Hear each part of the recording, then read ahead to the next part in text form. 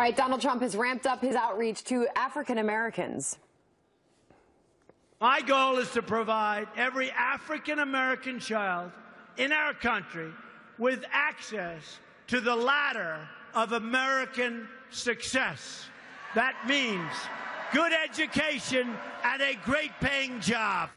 He's hitting the trail, but are his policies the right ones for the black community? And will it matter? Jennifer Burke is the editor-in-chief for PolitiStick, and she joins us now. Nice to see you this morning, Jennifer. Good to see you as well.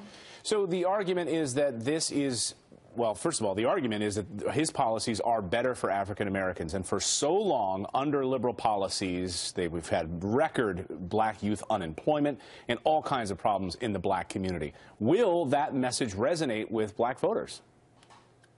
You know, it should resonate. I just want to say I'm not a huge Trump supporter, but he is right when it comes to Democrat policies. I mean, just look at what has happened to the black community under Obama. They're faring far worse economically than ever before. I mean, it's actually disastrous. And one of the first things that Obama did when he took office was try to take away school choice, which is something that Hillary Clinton also agrees with. Now, the taking away of school choice. Now, Democrats love to say that they are the party of choice, but they're not the party of choice when it comes to something that's going to actually be beneficial to children, period, but especially black children. There are a lot of failing black schools. I mean, that's just the reality.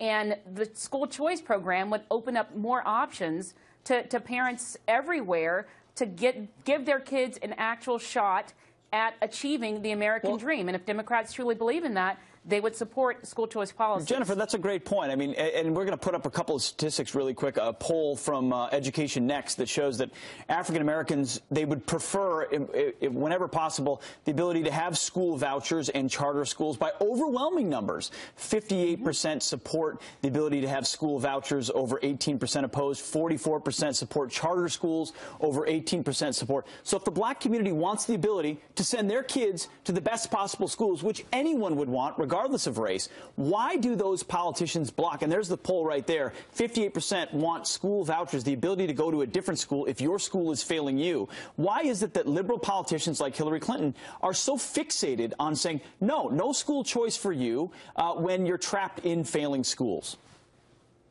It's all about control. I mean, it's been that way with the Democrat Party for decades. It is all about control. Within the public school system, there are some conservatives within it. I mean, I have a few conservative friends that are teachers. But overwhelmingly, from K through grad school, liberals control the policies. And we've seen them turn more into indoctrination centers than actually teaching some of the core things that students should know. That's why kids graduate from high school, if they're lucky, and actually have to take some remedial courses in college because they haven't learned a lot of the things that they should learn. And we've seen, I have many friends also who homeschool, and we've seen the government slowly dip its hand into homeschooling as well to have that control. That's why they don't like school choice. All right, Jennifer Burke, thanks for joining us this morning. Good to have you. Thanks, Jennifer.